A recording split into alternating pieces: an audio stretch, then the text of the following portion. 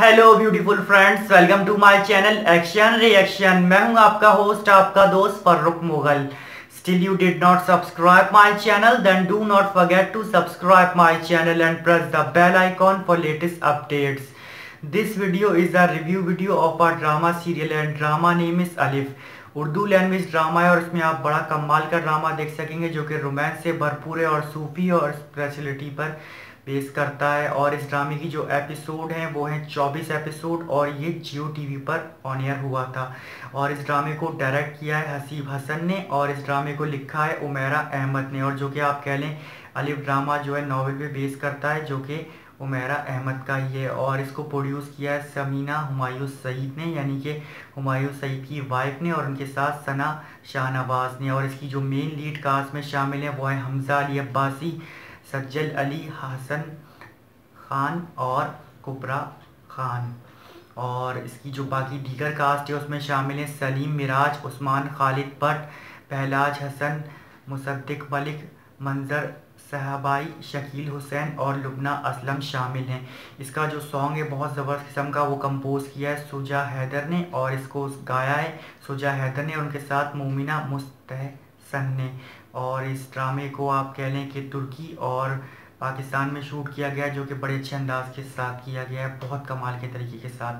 अब हम बात करेंगे आपसे, हमने कास्ट एंड क्रू के हवाले से तो आपसे बात की, अब हम बात करते हैं आपसे इस ड्रामे के हवाले से जो कि बहुत खूबसूरत ड्रामा है, बहुत ही कमाल की स्टोरी है, काफ़ी अच्छे अंदाज के साथ बनाया गया है, बल्कि बेहतरीन तरीके के साथ बनाया गया है। मैंने अपनी लाइफ में बेतहाशा ड्रामे देखे लेकिन इससे खूबसूरत ड्रामा आज तक नहीं देखा और इतना कमाल का था कि जितनी तारीफ की जाए कम है। एक तरह से मास्टरपीस ड्रामा था और इसमें आप कह लें मज़हब, रूहानियत और इस्लाम और इस तरह को इतने अच्छे अंदाज के साथ पेश किया गया कि क्या ही कहना है। और सब ने इतनी ज़बरदस्त किस्म की कारकर्दगी का मुजाहरा किया और एक्टिंग के परफेक्ट तरीके के साथ जौहर दिखाएं कि जितनी तारीफ की जाए कम है। हमजा अली अब्बासी हैं तो वैसे ही मल्टी टैलेंटेड और उन्होंने इस ड्रामे के अंदर भी बहुत ज़बरदस्त किस्म का काम किया और अपनी परफेक्ट किस्म की अदाकारी के जौहर दिखाएं। ड्रामे के स्टार्ट के एपिसोड में कुछ लग रहा था कि इनकी एक्टिंग ओवर हो रही है और कुछ ज़्यादा ही मतलब आप कह लें इतरा के आकड़ में और एटीट्यूड में किए, लेकिन वो काफ़ी हद तक सीन्स की डिमांड थी और लेकिन फिर भी इन्होंने एक तरह से कह लें बड़े अच्छे तरीके के साथ उसको निभाया जो कि बहुत सारे लोगों को देख के अजीब भी लग रहा था,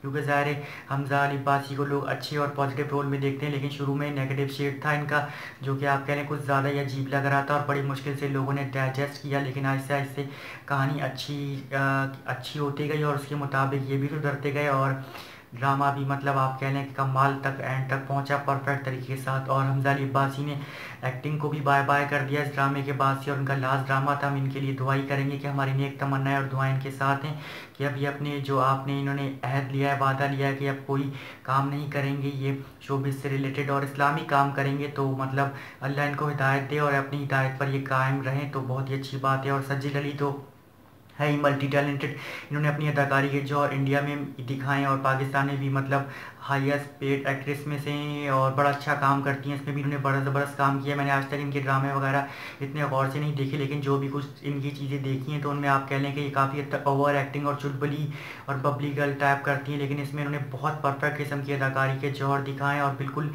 एक्टिंग में घुस कर जैसे की है अदाकारी ज़बरदस्त किस्म की। और ahsan खान का क्या कहना है, काफ़ी मूवीज़ में भी काम किया है और इस ड्रामे के अंदर उन्होंने मतलब आप कह रहे हैं उनके इतनी ज़्यादा सीन इतने ज़्यादा डायलॉग तो नहीं थे फिर भी लेकिन उन्होंने अपने किरदार को निभा लिया एक तरह से काफ़ी हद तक खामोश और आप कह लें बिल्कुल जैसे कि सेंसिटिव टाइप और मतलब खामोश सा उनका करेक्टर था लेकिन परफेक्ट तरीके से निभाया। और कुबरा खान का क्या ही कहना है, मैंने इनका फर्स्ट टाइम ये ड्रामा देखा, मैं तो उनका फ़ैन हो गया। उन्होंने इतनी परफेक्ट तरीके की अदाकारी की है कि एक तरह से आप कह लें चार चांद लगा दिए और बिल्कुल एक तरह से एक एक चीज़ को ऐसे निभाया कि क्या ही कहने। और सलीम मिराज जो कि आप कह लें उन्होंने भी बहुत अच्छी एक्टिंग की है और एक तरह से आप कह लें मिस्कीन और आप कह लें बहुत जैसे कि दुखी आत्मा और इस तरह के जैसे होता है ना कि मजलूम और मतलब बिल्कुल ऐसा करेक्टर में घुस के कि हकीकत लग रही थी कि एक तरह से इनका जो मेकअप आर्टिस्ट का दौर था वो भी बड़ा ज़बरदस्त दिखाया गया, फिर जब कुछ नहीं था तब भी और जब पाके लाले हो रहे थे काम धंधा नहीं था तो मतलब बिल्कुल ऐसे मतलब जैसा दिखाया और अदाकारी ऐसी की है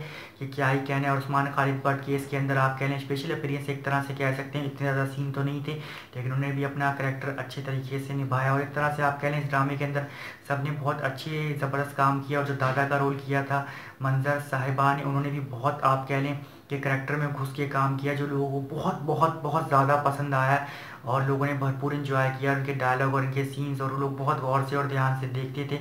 बड़े अच्छे तरीके के साथ एक चीज़ को उन्हें पिक्चराइज किया गया। और इसमें जो बच्चे का चाइल्ड एक्टर था वो था पहलाज हसन, जो कि आप कह लें इकरारुल हसन के बेटे थे। उन्होंने भी बहुत ज़बरदस्त किस्म की एक्टिंग की। एक तरह से आप कह लें कि बहुत सारे सीन और मनाजिर तो ऐसे हैं कि बंदों की आंखों में आंसू आ जाएं।